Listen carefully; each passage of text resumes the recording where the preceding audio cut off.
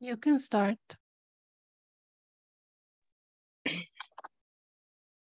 Good morning, good afternoon, and good evening, everyone, wherever you are at this moment. My name is Radha Barua. I am a part of the Global Initiative Against Transnational Organized Crime, and it is my honor to welcome you to this OC24 panel on a very topical issue of environmental organized crime. I request all attendees to use the Q&A feature to post your questions, which will be addressed in the last 15 minutes following all the presentations. Our panelists today will present their research undertaken in diverse regions from Eastern and Southern Africa to China and Russia, discussing various trends and issues such as the convergence of wildlife crime with other transnational illicit economies, the main issues and dynamics of illicit natural resource economies, the role of transnational criminal organizations in these economies, and criminal law versus environmental direct action in democratic societies. Without further ado, I'm pleased to invite our first speaker, Alistair Nelson, who's a senior analyst at the Global Initiative and the managing director of Conservation Synergies. Alistair has over 25 years of experience leading conservation programs in the Horn of Africa, East and Southern Africa, and has several publications on the topic. Today, Alistair will present on the convergence of wildlife crime and other forms of transnational organized crime in the East and Southern Africa. Alistair. Good morning, morning, afternoon, evening, everyone. Thank you very much. Thanks, Radha. Thanks for the introduction. All right, let me share my screen. So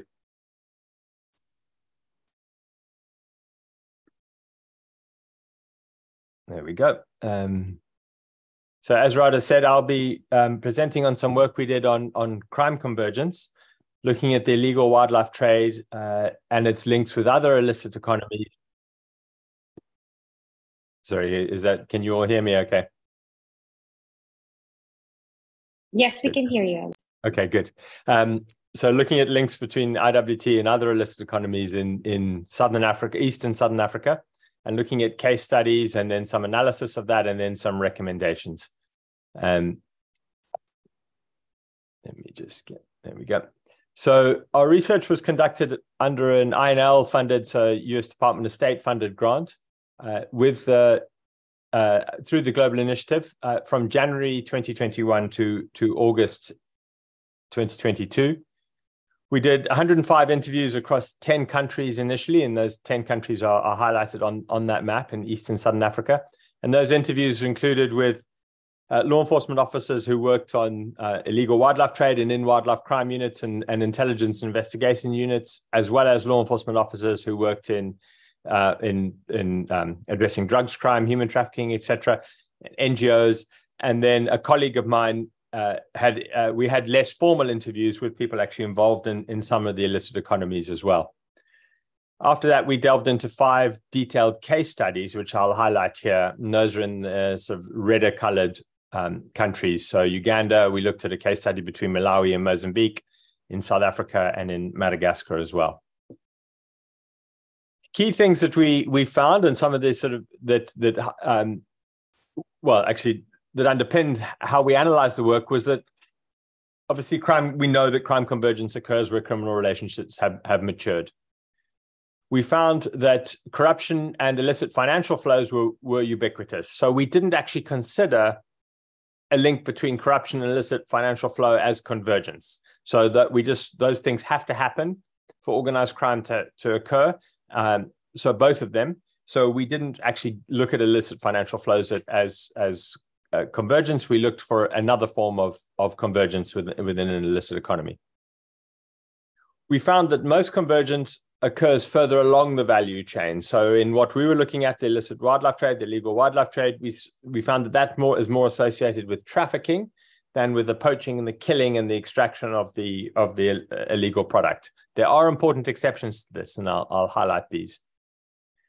And we also found that the illicit wildlife trade networks were less vertically integrated than other organized crime types, again with one important exception.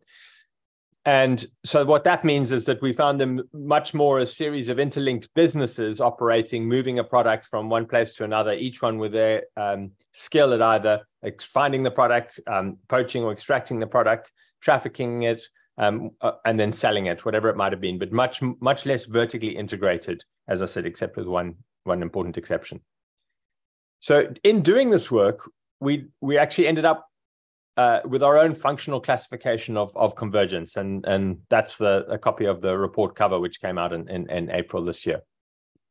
So the first is we basically classified convergence as network convergence. Network convergence is when we saw the same organized criminal networks trading in multiple commodities. The second functional classification we used was hub convergence, where we see multiple commodities from different networks passing through a transport hub or another bottleneck, often with the support of a corrupt facilitator. And then later, we came across something that we defined as broker convergence. And this is when we were actually looking for illicit products and convergence in a couple of places.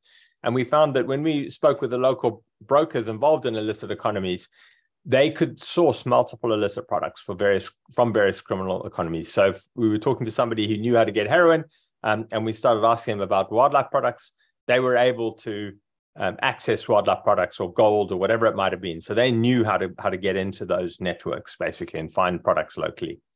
And this is that's typically lower in the criminal value chain. That's sort of a source area. So typically in a capital city or in an important city close to where the goods are being are coming from, or that they're transiting through, or where there's a local market, for example, like heroin. So overall, we found less network convergence than expected, which was surprising for us because there's a lot in the press about sort of network convergence with the illicit wildlife trade in particular. But we found that hub and broker convergence was pervasive. Everywhere we looked for it, we found it. In network convergence, I'll just go into our case studies. I'll go into the abalone in a separate slide afterwards. So abalone in South Africa and the convergence on the trade there from the poaching, the trafficking across to Asia. First, a few more words on the illegal wildlife trade and the heroin economy. So this is one that has occurred. We hear about a lot, and it's something that obviously the east coast of Africa down all the way down to the southeast is a major heroin trafficking route from the Makran coast, from coming out of Afghanistan, Pakistan, and through Pakistan and Iran, down to the east coast into South Africa, some for those local markets, but then to be trafficked onward from there. And that's an old trade route. So that's heroin is being moved on dhows that have been trading products on that route, licit and illicit, for hundreds of years now, and is very interlinked with the ivory trade, going all the way back to the 1800s as well. So we expected there to be more linkages here than we found. And I guess it's particularly because the wildlife products are moving offshore there and the heroin is moving onshore. And we did find there are a few cases where the networks are sort of involved, but it's not entrenched. And we found it to be a lot less convergence at the network level there than we expected. And we looked hard for it. The third one that was poaching networks in South Africa. So our two main the exceptions that we found to a lot of our overall sort of our generalizations were in South Africa, which has a very long-standing and entrenched criminal economy. And here we found that the poaching networks are often involved in other types of violent crime, cash and transit heists, kidnapping, assassinations, and when poaching becomes more challenging, we see them switching between these different crime types, basically.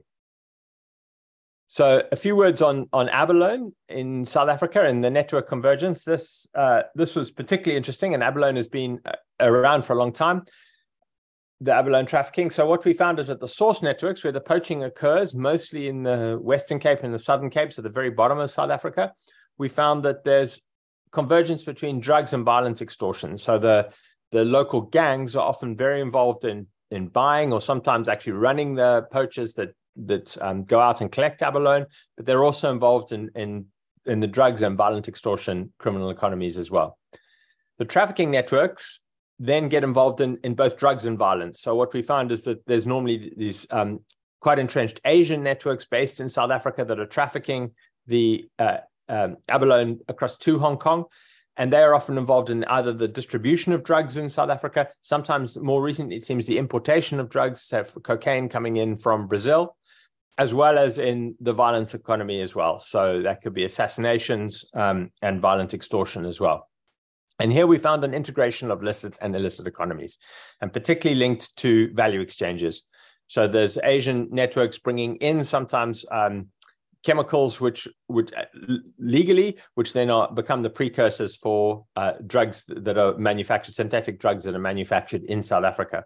They get involved in that manufacturing and then do a value exchange of those drugs with the drugs gangs in the Western Cape that are supplying the abalone. And we had an example of a drug exchange that was basically actually it wasn't synthetic, but it was cocaine that had been imported and was exchanged for a volume of abalone on the road between Cape Town and Johannesburg.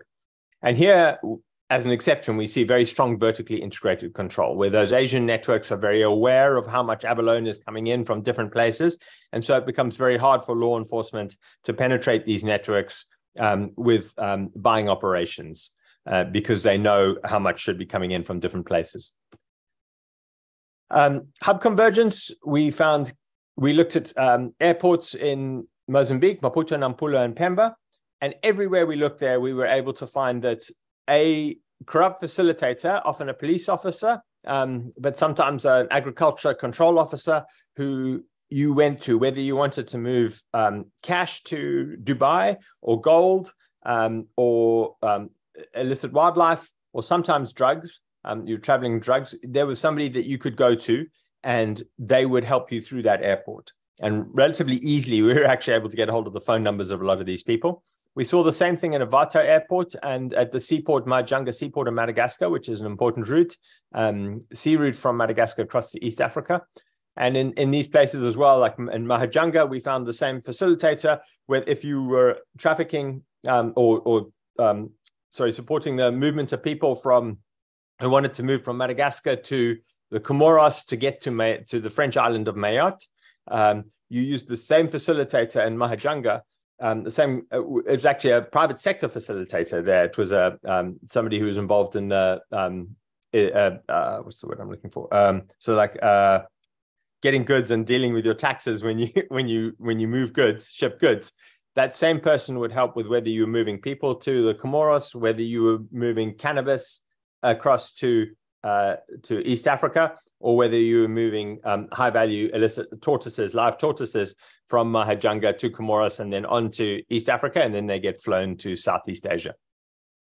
And the same in South Africa. Actually, this was more speculative. This wasn't something that we looked at, but just by chance we came across as well. Again, a private sector packing company that was involved in, and we came across it through abalone. Basically, there was an abalone delivery going there, and then there it was clear that drugs were being packaged in the same place, rhino horn was being packaged in the same place, and that was being shipped out of Oliver Tambo Airport in Johannesburg in South Africa.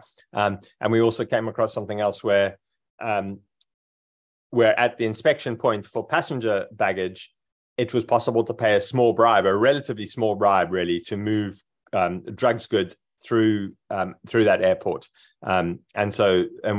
We weren't able to follow up on interviews on that, but in discussions with other law enforcement officers, it seems that rhino horn moves exactly the same way through with the same low level bribes, and the low value of that bribe suggests that there's a high quantity of goods moving through that scanner.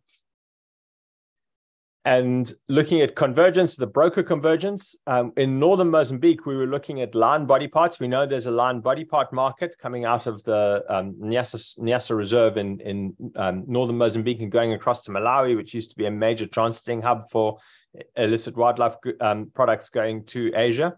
And we went to look at this, and we found that there is still trafficking of lion body parts across to Malawi.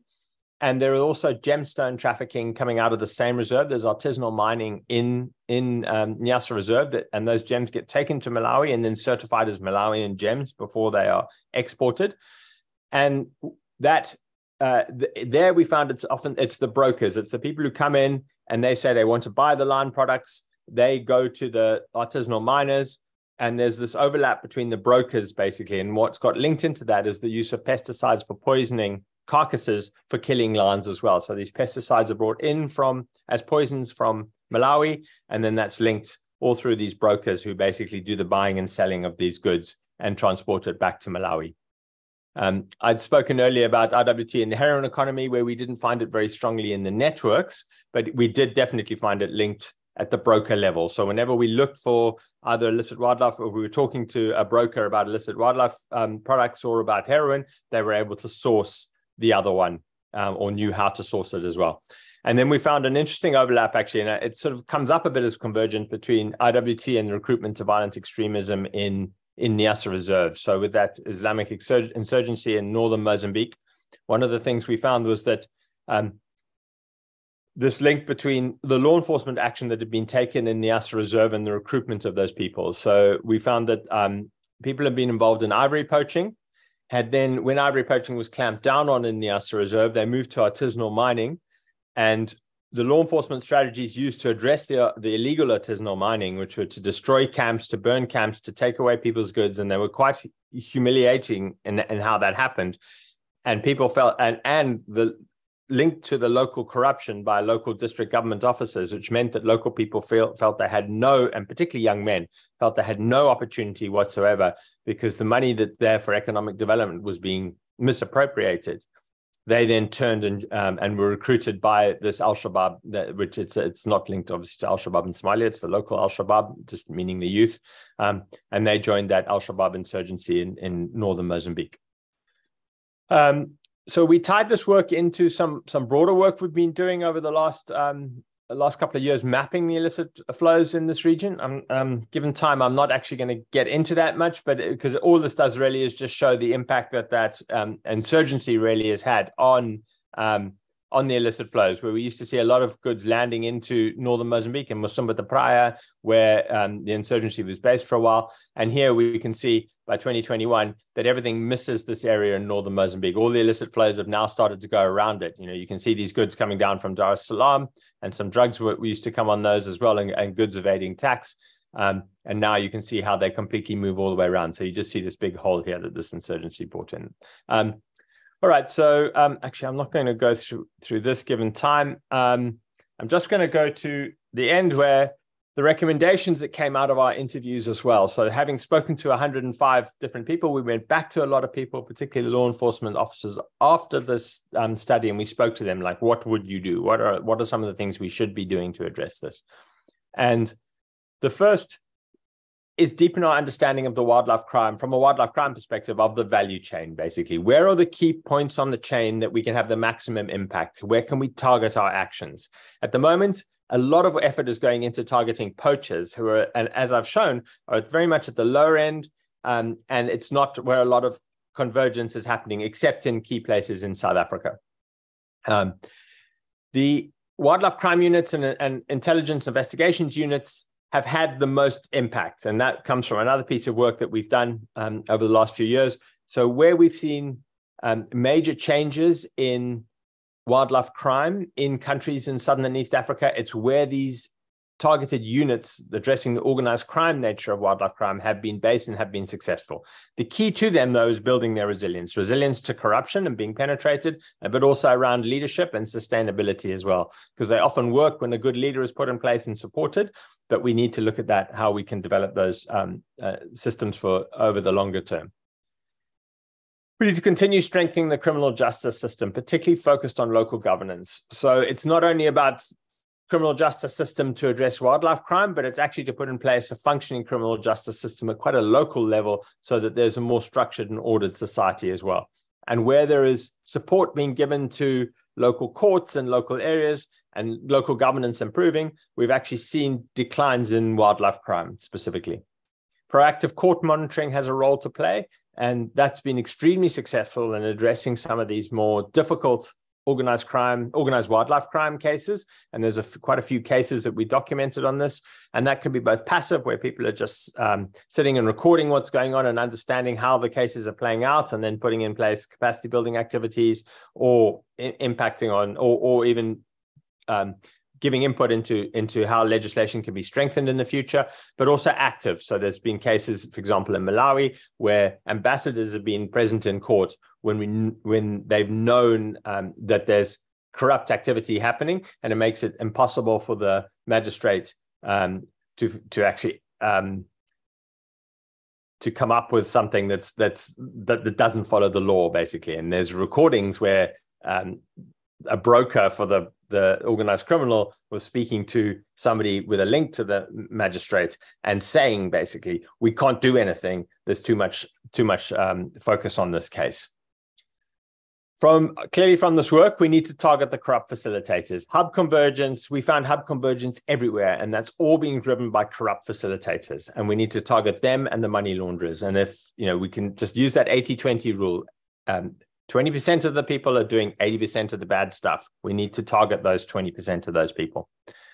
Informal networks between law enforcement and criminal justice systems worked best. So that was from another study we found when looking at transnational organized crime. It wasn't by putting in place these MOUs and high-level agreements between countries that organized crime groups got broken. It was when there were trusted relationships between law enforcement officers at a local level, and then they used MLAs to exchange evidentiary material, etc. But the key thing is those informal networks across borders, for law enforcement across borders.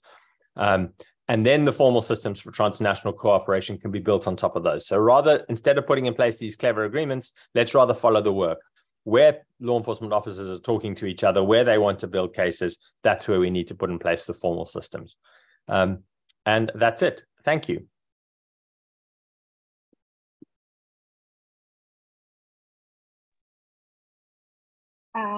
Thank you, Alistair, for your presentation. We remind attendees to put their questions in the Q&A box, and the best panelists will respond to you in the final 15 minutes of the webinar.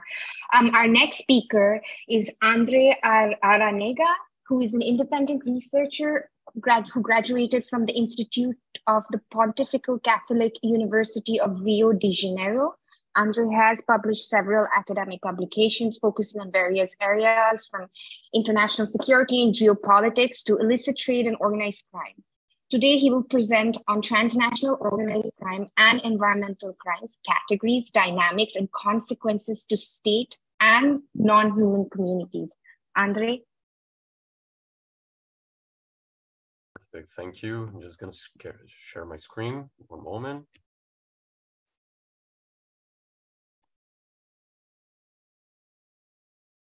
Second. I believe my screen is frozen.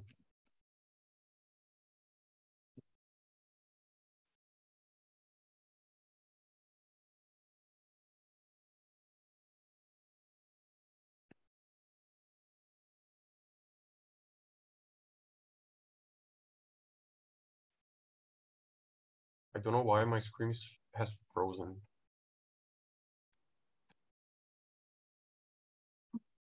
Do you want to stop and share again, maybe?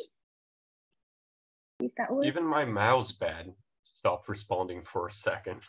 I don't know what's happening here.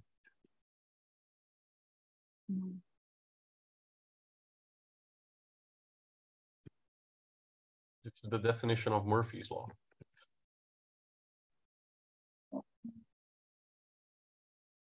I will stop your sharing so you can try again. Please do it.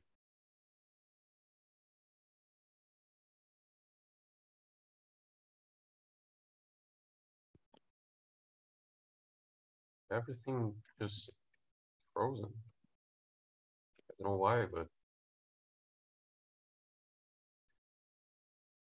maybe can we move on to Andre Anisimov, and then I'll try to work this issue out.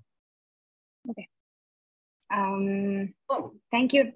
Oh, sorry, Andre, I will just quickly introduce you. While we wait for Andre Aranega to sort out the issue, we will invite Andre Anisimov, who's an assistant professor of the Department of Criminal Procedure and Forensic Science at the Irkutsk branch of the All-Russian State University of Justice. Before Before Andrei became a professor, he was working at the Ministry of Internal Affairs of Russia from 2002 to 2019. And today, Andrei will present his research titled Silent China's Mafia Invasion to the East Siberian region, Issues, Lack, and Local Enforcement Opportunities. Thank you, Andrei. Thank you very much. I appreciate this inviting, and I try to share my presentation. Okay. Okay. Okay. Let's start. Some introduction. Siberia Atoll and especially East Siberia region traditionally was marked as one of Chinese interests. It explains by historical and economical ways. On the one hand, the East Siberia lay near the Silk Road, which was the famous, for example, which was the famous trading and logistic way from China to Europe. There traditionally were many hunters, smugglers, merchants, out migrants. Line between legal and illegal activity was very thin in all times. On the other hand, East Siberia is a rich region. In this area, fur trappers, gold, silver, lead miners, and other were usual. In this territory were forced labor camps a lot. That's why criminal rates there is traditionally higher than in other regions of Russia. Nowadays, Irkutsk Oblast is the center of East Siberia region. On this territory settled those of extractive industries. Some of them are abandoned, but officially part of them you can buy or rent. Criminals use this situation for timber, coal, gold, and jade illegal exporting. Separately, issue is an illicit tourism industry of Chinese people. In some places, you can see, in fact, Chinese possession villages, hotels, lands that let out to Chinese tourists or workers with false legal formalization and tax avoiding. Of course, straight illegal property use or resource export are impossible due to Russian legislation. This kind of illegal activity requires hiding financial and intelligence sources.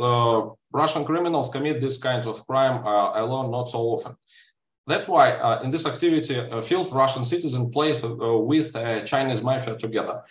Some of these criminal schemes were solved, but most of them are still working. Main offender in this criminal business, of course, Chinese citizens, but they tend to escape law enforcement attention. There are lots of reasons of it. For the last few days, above mentioned scenes looks like a silent foreign invasion, which widespread consequences as a huge, like a huge deforestation, local climate changes, water and soil pollution, black markets dawn or rising. Indigenous unemployment growth are most typical of these issues. I will try to describe main problems with it. I will show some crime commitment schemes and propose some ways to solve it.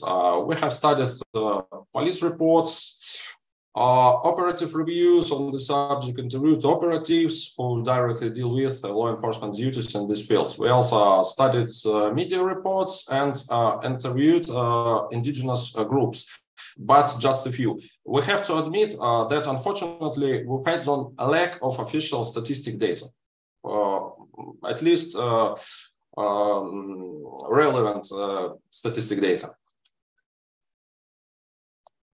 As a result, we noticed a tip and an iceberg of its issue and may describe typical features of China's illegal activity in our region. So, what if we look at the core of the China's illegal activity? In the beginning, we should pay attention to how illegal system of financial operations, which living in East Siberia Chinese citizens deal with, is designed. In big cities of region, Chinese firms are opened officially. These outfits do service in typical fields like Chinese markets, hotels, recreation centers, cafes, restaurants, and other. Many of mentioned outfits are opened with criminal activity goal too. Firstly, these substantial outfits are created with money laundering goal, but it's hidden under legal activity. As per operatives reports, we may claim that up to 80% of declared earning of it is laundered money. Secondly, in these places, illegal activity provides in Chinese people to Chinese people format. There are several popular types of it. For example, gambling, sex trade, unlicensed healthcare service, law service, employment intermediary, and credit accommodation. It's more often. It's quite interesting to figure out how the gray money transactions between Chinese people, including credit accommodation, are working. For example, money transactions are provided by hard money payments, including local money exchange, with special receipt creating. You may present or surrender for payment in any another similar Chinese places, which exists in the Russia, and get your cash money back. That's how gray Chinese banking system appears and works in Russia. The same way, Chinese people to Chinese people and other services in Irkutsk Oblast are provided. For example, healthcare service, it includes full-bodied hospitals with outpatient observation, simple surgical facilities, childbirth assistance, and other. These places include common medical equipment and pharmaceuticals, often suspicious origin and illicit for trade in Russia. Next sample is touristic and logistic service, which include all-inclusive medical insurance and other. Another one is a telephone and internet providing. It works on commercial base in format Chinese to Chinese people, but with avoiding of official Russian providers' tariffs. All in all, there are full-bodied hubs of base illegal infrastructure are designed, Chinese people for Chinese people, where they can loan and spend the money, take basic social services without any kind of official Russian society integration and Russian language usage. Due to above-mentioned illegal system of financial operations, the same activity stays behind Russian legislation and financial monitoring. How it's possible? The terms of Chinese illegal activity lay in behavioral features fields. It connects with cultural aspects, and Russian legislation and law enforcement practice lacks and drawbacks either. Firstly, Chinese culture is substantial, different than Russia or any kind of European or American. I mean, South and North American, both. Chinese citizens who arrive to our region have significant problems with adaptation and assimilation due to cultural borders. In addition, Chinese society and government not welcome this kind of assimilation. As a result of it, excessive requirements for illegal service appears because legal Russian services are hard to receive freely, for example. Secondly, Russian education and social integration programs for foreign students are developed very, very slightly. Official arriving Chinese students are usually live in isolated groups without widespread connections with Russian native speaker students, and when study ends, they usually back home without friendship or relationship in Russia. Thirdly, although existing Chinese-Russian borders is complicated for official crossing, there is alternative modus operandi for Chinese people who once arrive in Russia quasi-legal. There was, through post-Soviet countries, especially Kazakhstan, arriving in Kazakhstan from China is much easier than in Russia from China. If you came to Kazakhstan and made local documents, your way to Russia will be quite simple, thanks to Eurasian Economic Union Convention between Russia and Kazakhstan. This scheme supplies a stable flow of illegal Chinese migrants to Russia and our region. This flow is estimated approximately in tens of thousands of people per year. it overflows official count of Chinese migrants in several times.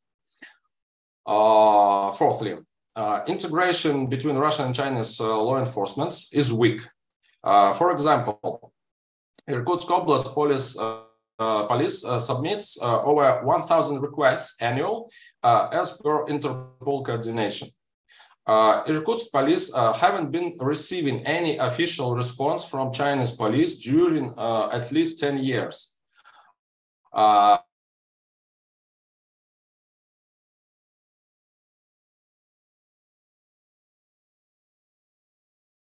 But at least hundreds of the same of it from Europe.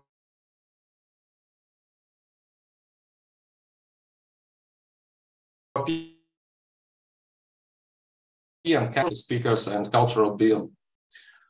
In addition, this type of working is impossible due to Chinese clanship, main difference, and totally non-acquaintance of Chinese language among Russian operatives.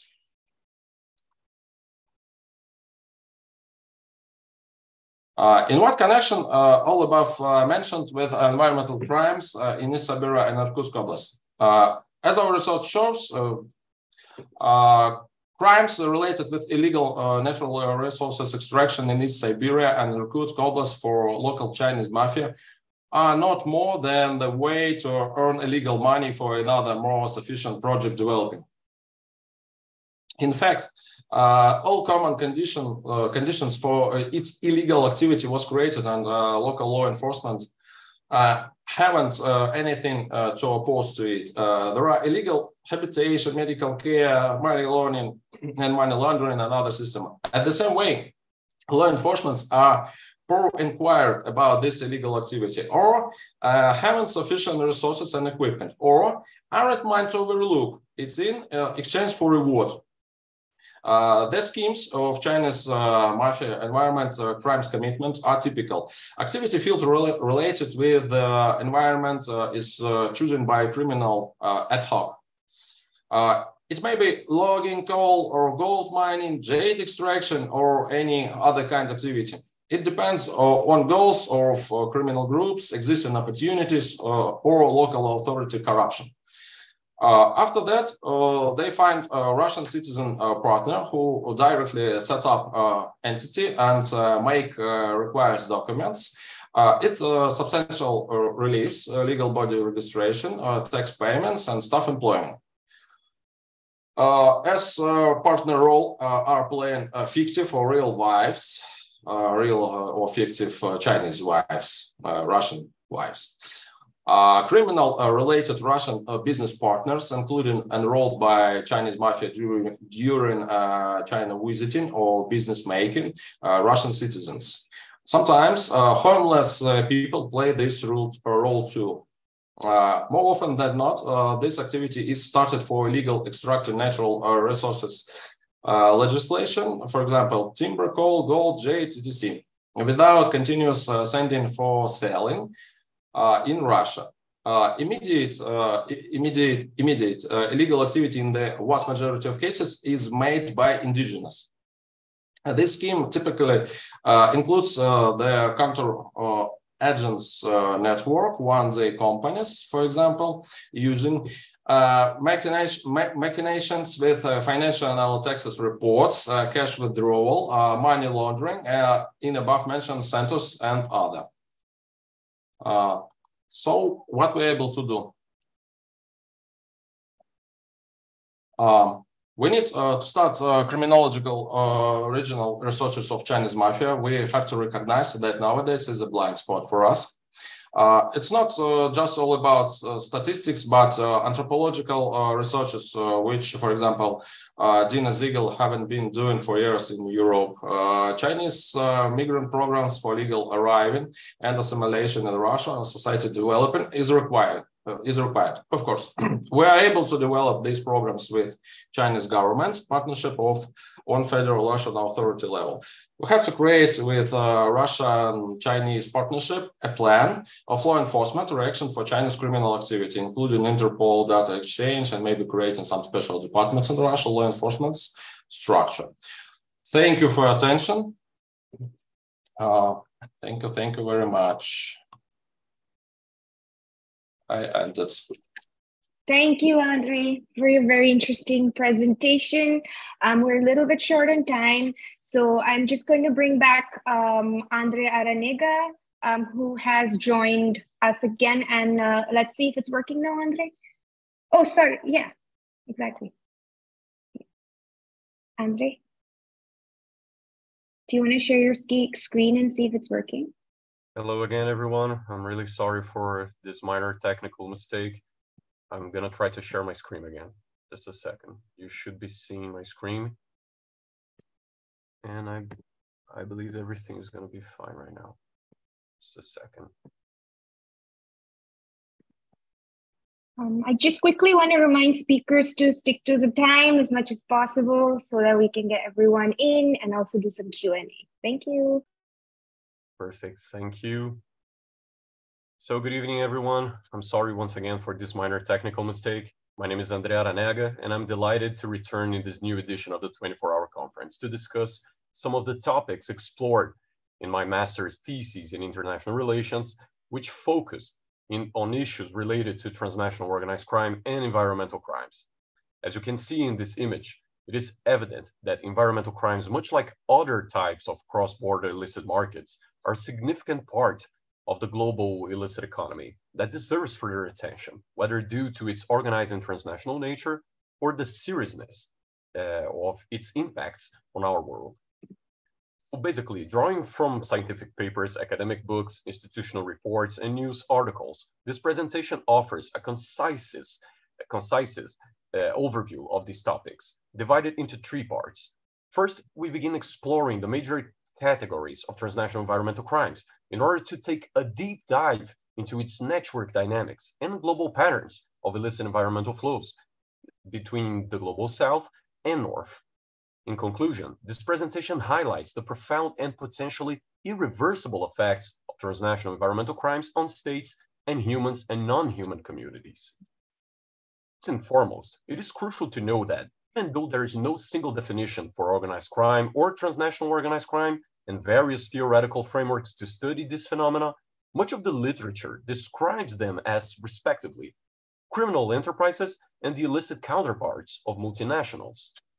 So basically, accordingly, these entities are primarily driven by power and profit, participating in various illicit markets throughout the world, and usually with very distinct organizational structures. Not by chance, environmental offenses emerge as a distinguished modality of an illicit market in this context, similar to the previous concepts. Whereas there are several legal frameworks and no universal definition of environmental crime and transnational environmental crime, some definitions hint at some of its most relevant characteristics. They are terms referring to illegal acts that harm the environment or that breach national and international environmental laws, the deliberate evasion of environmental laws and regulations by individuals and companies in the pursuit of personal financial benefit, the cross-border trading of species, resource, waste, or pollutants in violations of prohibition or regulatory regimes established by multilateral environmental agreements, or in contravention of national law. Or more generally, they are forms of transnational crimes where criminal entrepreneurs enjoy opportunities to gain substantial profits by plundering and destroying the Earth's flora and fauna. As for its major categories, illicit logging and timber trafficking, illicit mining and trafficking precious metals, wildlife trafficking and poaching, illegal, unregulated, and unreported fishing, waste disposal and trafficking, and the illegal trade in ozone-depleting substances stand as the most famous and well-documented forms of transnational environmental crimes. All of the previous environmental offenses have very specific drivers. For example, differences between price and cost arise when expected profits from illegal trade surpass legal trade, when demand for legal products outstrips supply, and when regulations can be bypassed with illicit methods. Additionally, there are situations where regulations meant to correct market flaws or protect the public don't achieve their intended goals, while there are also instances where law enforcement agencies fail to effectively enforce the law and protect citizens. But of course, this should come as no surprise, given that we are dealing with offenses that share notable similarities with other forms of transnational criminal activity, First, as our world has grown more interconnected in recent decades due to the modern effects of globalization, criminal groups and networks engaged in environmental crimes have expanded their transnational reach.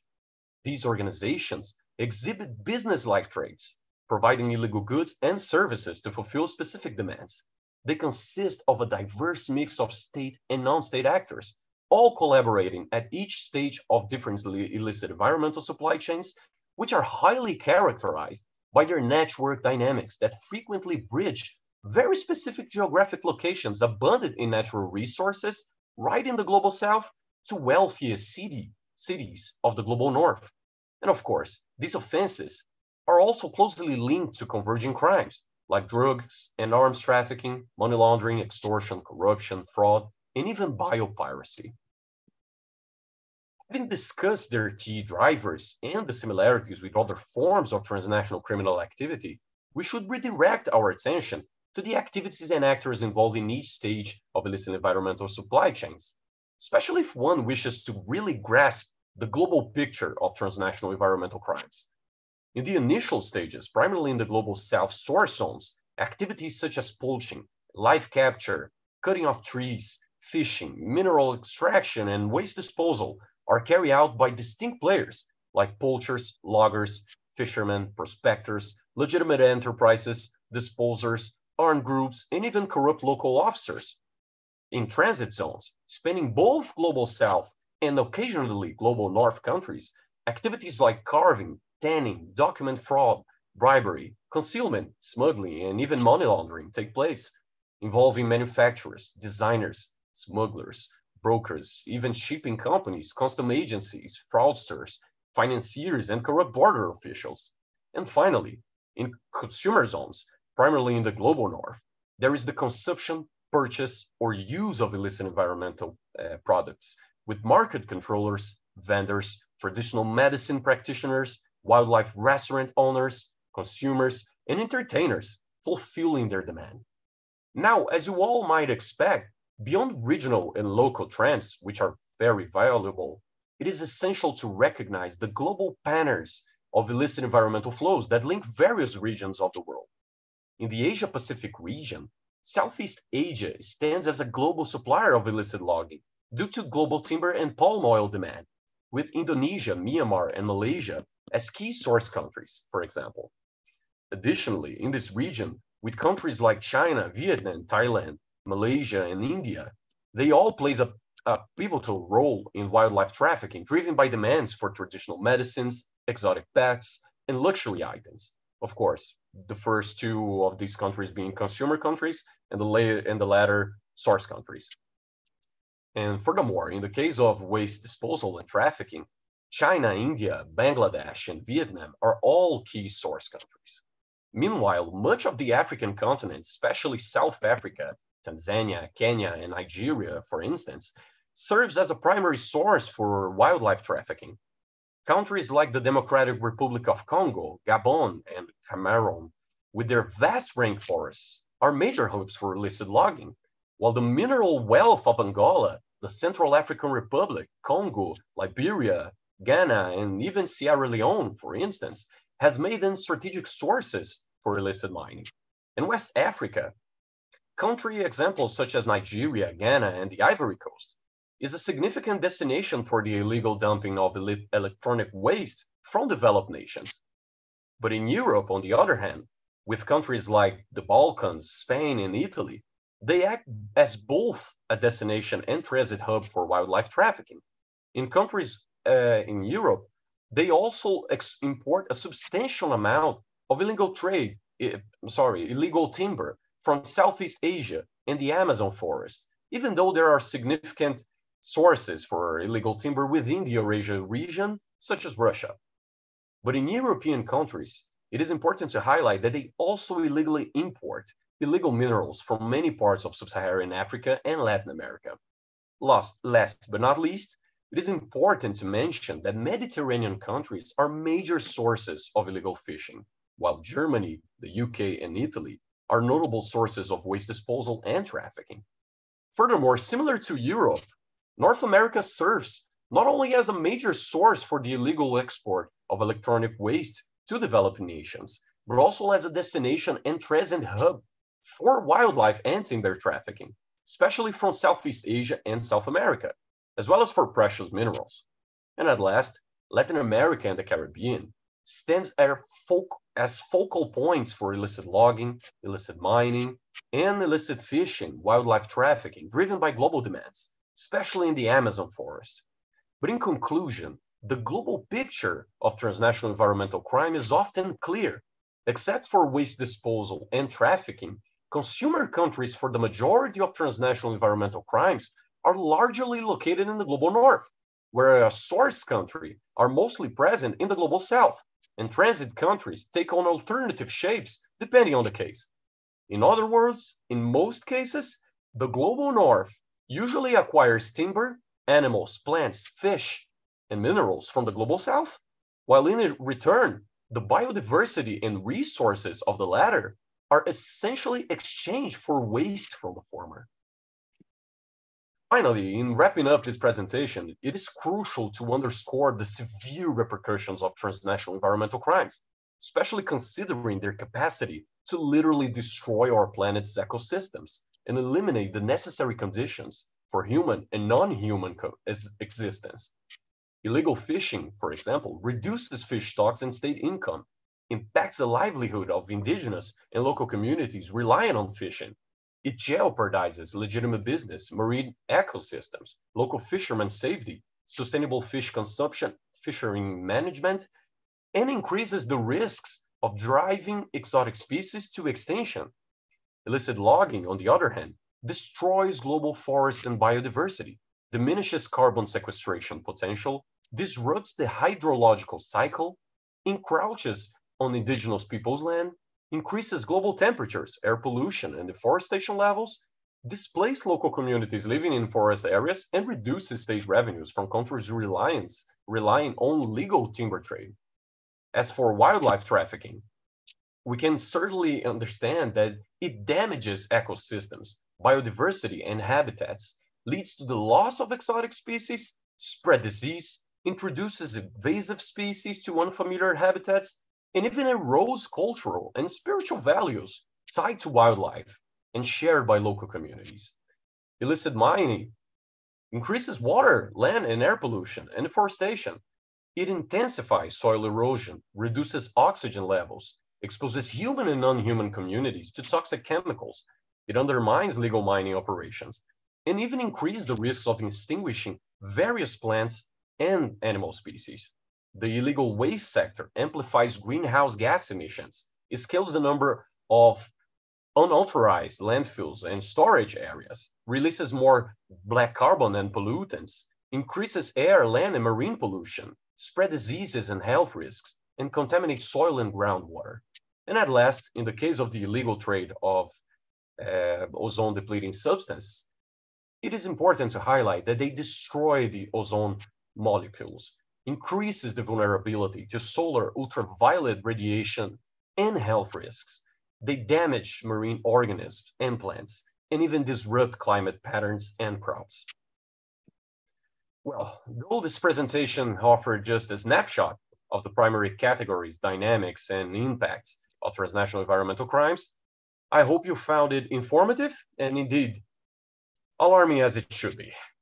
If the global community aims to navigate the challenges of our near future, especially as climate change and transnational organized crime continue to reshape our surroundings and daily lives mutually, we need increased academic focus, political and corporate accountability, civil engagement, and financial investment to address these issues. Thank you very much once again for your attention. And if you have any questions or thoughts on the topics covered, I am eager to discuss them during our Q&A session.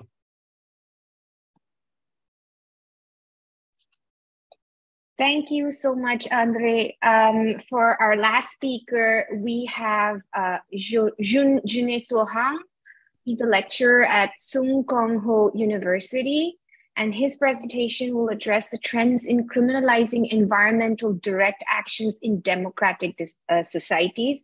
And he will discuss to what extent civil disobedience organized by environmental campaigners should be accepted as self-defense. Junseo, please. Okay, thank you very much. I know we are running short of time, so I'll try to go through my presentation very briefly. So again, my presentation title is about crimes that are committed in the name of nature.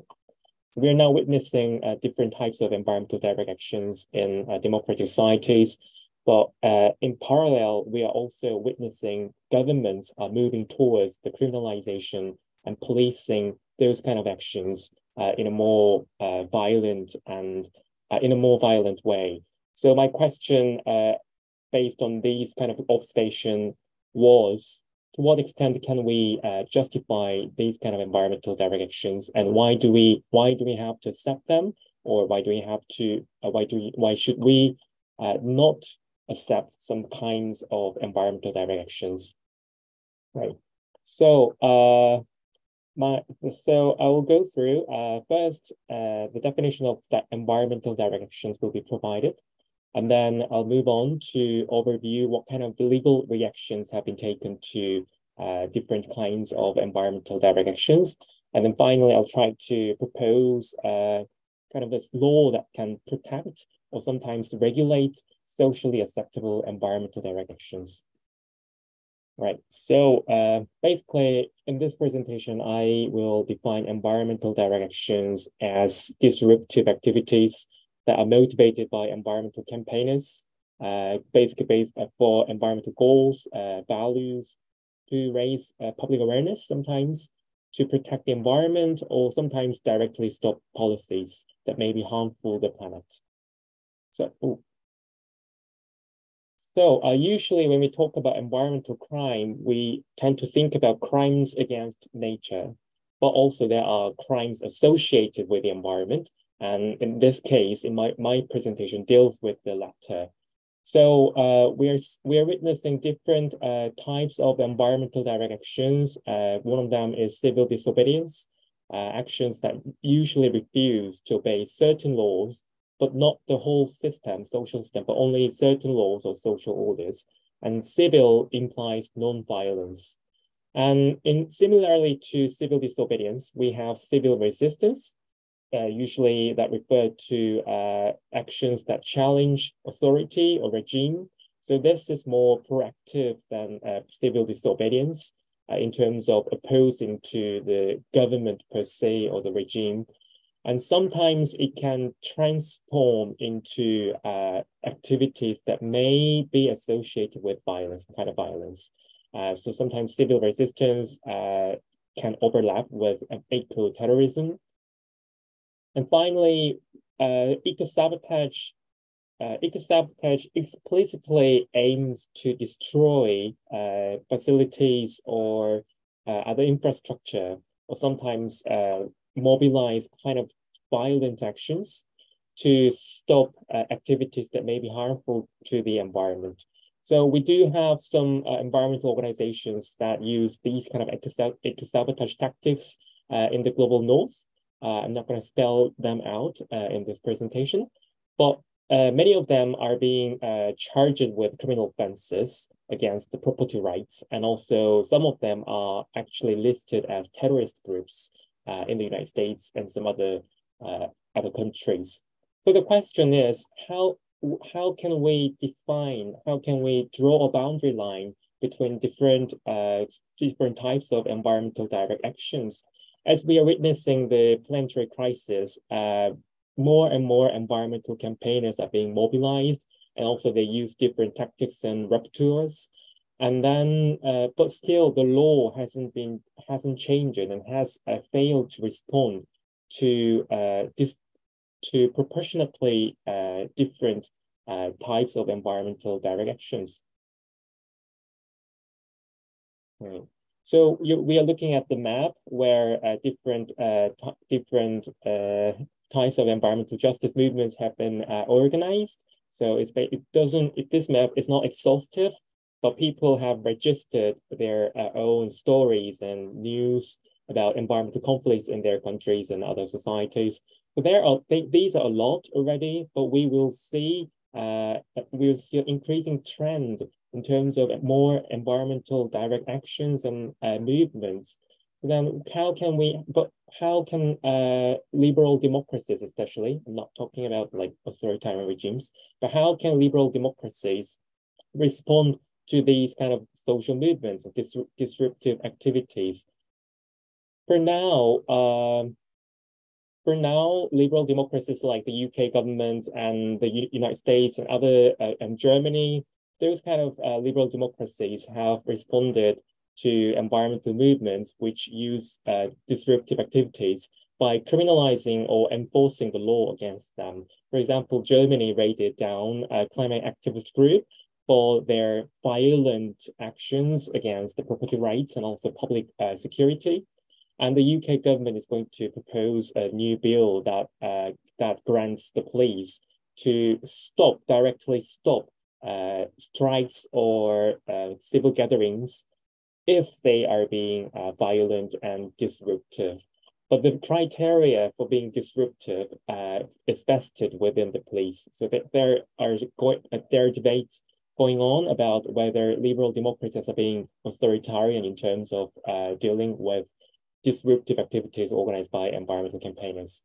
So then why environmental direct actions are being organized and why they are using this kind of disruptive activities?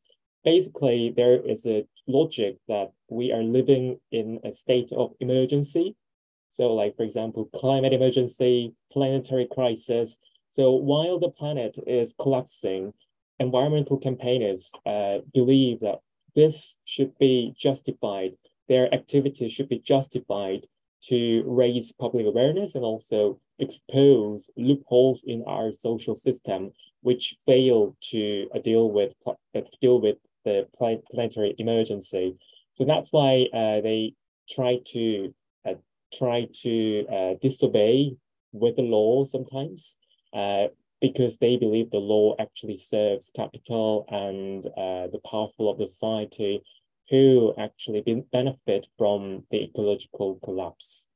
So some environmental theorists and campaigners even see liberal democracies are very slow, ineffective, and sometimes very skewed to the powerful of the society. So that's why they believe environmental direct actions are necessary to protect nature. And so that's why they believe their actions are justifiable. So criminal charges should not be imposed on themselves, but rather criminal law should be revised to charge criminal offenses against those who destroy the environment. But sadly, liberal democracies have not been responsive to those kind of claims. So now we are now witnessing more social conflicts between environmental campaigners and the national governments, even in liberal democracies. So I will briefly overview what kind of legal reactions have been taken to different types of environmental direct actions. So basically, those who are in favor of environmental direct actions do not see these kind of activities as crime. So they believe this is kind of a self-protection, self-defense of our life, home, and family in a matter of urgency. So they tend to emphasize the right to life, environmental rights, etc. So their value is more emphasized on planet and life per se. Rather, in parallel, those who are against environmental direct actions tend to emphasize public order and property rights. So they believe even if activities that are non-violent, if they are against property rights, that should be criminal offenses. So we do have different types of environmental direct actions, as I said, but there are, so mainly eco-sabotage and armed resistance are being criminalized already. But now we're witnessing protest and disruptive activities are also being criminalized. And so that's how I see liberal democracies are being authoritarian. But I am running out of time, I think, so I will go quickly.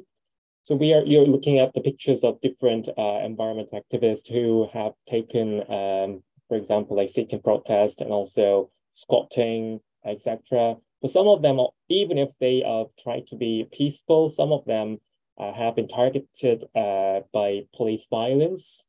For example, Manuel Taran, he had a gun while he was trying to protect the trees, but there is no evidence, hard evidence, that the police had to kill him in the US. Okay, so I'll just move on to my final stage. So what kind of environmental direct actions should be socially accepted on what criteria? I think this question would raise more debates and public discussions in upcoming years. So I propose social meanings of environmental direct actions can be awareness, raising public voices, and also sometimes it is justifiable legal challenges, and it is a part of social political activism, so it should be protected as a free expression of political rights, civil and political rights. And then finally, it also takes a part in social protection by imposing pressure on groups that commit environmentally destructive activities. So when we look at these kind of meanings of environmental direct actions, we have a good rationale for protecting these kind of environmental activities. So then, so in contrast to the existing legal reactions taken by national governments in liberal democracies to environmental campaigners, we can prioritize, if we prioritize sustainability over property, then more environmental direct actions can be justified as free expressions of civil rights rather than being criminalized. So this shows that liberal democracies have, while they have emphasized like sustainable development or sustainability per se, but their criminal law has not responded properly to sustainability. So they're not ready to enforce sustainability. So for liberal democracies to enforce sustainability, they will have to be more open to different environmental direct actions. But of course, there may be a limitation. For example, like we cannot obviously cannot allow armed conflict or armed resistance in liberal democracies. So I think I'm out of time. So I have some more points to deal with, but I hope I can talk more about these points in the Q&A time. Thank you very much. Thank you very much, Junseo. Do we have any questions from the attendees? Please put them on the Q&A bar, but if not, I would request Andre to take on the first question in detail. What is the role of Chinese organized crime in illegal timber trafficking in Siberia, and does this illegal timber make it to Europe and North America? Andre. Of course, this role is quite big, maybe huge.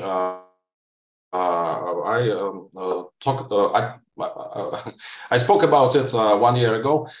It was a scandal several years ago with the IKEA. They bought some wood from Indonesia, FSC certified, but it was recognized that this wood directly from Siberia, from our region, it was recognized that it was illegal. And that's why it was bought in Indonesia, and it was received from the China. Of course, it was laundered wood, no doubt. I ask from this question. Am I asked? Sorry, Andre. Thank you so much for your response. If there is any follow-up questions for Andre, please do type it. We do not have any more questions yet from the attendees. So would the panelists have any questions? We have 5 minutes left, 6 actually, for the other panelists. No?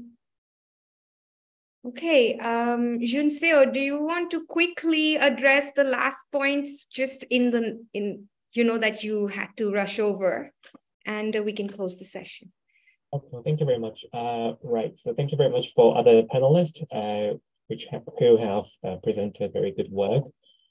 So my final point before we finish this session, my final point will be that liberal democracies, we're now witnessing international criminal law. It's changing. For example, so there is a global movement to criminalize ecocide as a serious environmental destruction. So if these kind of, and also the European Union is changing its directive on environmental crime in a more proactive way to include ecocide in its own criminal crime directive. So if this environmental crime has been actually neglected in many ways in many countries' criminal law, but if environmental crime can be more punished harshly, then environmental direct actions can be justified as self-defense or self-policing. So far, liberal democracies like especially Western countries and also Asian countries, I'm speaking from South Korea. So these kind of countries, while they tend to emphasize sustainability in the global politics, but actually at the national level, their criminal law has been very strict and harsh against environmental campaigners. So while discussions on environmental crime tend to focus on criminal offenses against nature, we also have to think about like crimes that are associated with the environment, because that way, because as long as we cannot protect our civil rights to protect the environment, it's quite difficult to enforce the law to protect the environment in general. Okay. Thank you very much, Junseo. Anyone else? We have 3 minutes. I want to say many thanks for organization for its conference. It's a huge opportunity for us due to some political issues, economical issues, and other. I just want to show some kind of our problems in our region and to pay attention to of international community for our problems. Thank you. Okay. Can I respond to that? I was really interested to hear Andrei's presentation and the similarities between the immigration of people from China in particular into Eastern Siberia is so similar to what we've seen over the last 20 years in countries in Africa. And that arrival of people in formal and informal ways, and then the link into the licit economy initially, and then sometimes how that moves into the illicit economy as well, and those closed networks that are very hard to penetrate and understand and work with, particularly for local authorities. It was really, the similarities were incredible to see. So thanks for your presentation, Andrei. Well, I think this presentation was extremely informative as we grapple with the concept of what is environmental organized crime. And I think there's a long way to go, or maybe not, till we really catch the real perpetrators, the one who are causing the damage to our environments, whoever they may be. And I feel that our experts have a lot more information. So please feel free to find them online and contact them if it helps your work. With that, I will close this session as we're 1 minute away. And thank you so much, all participants, for this extremely insightful and topical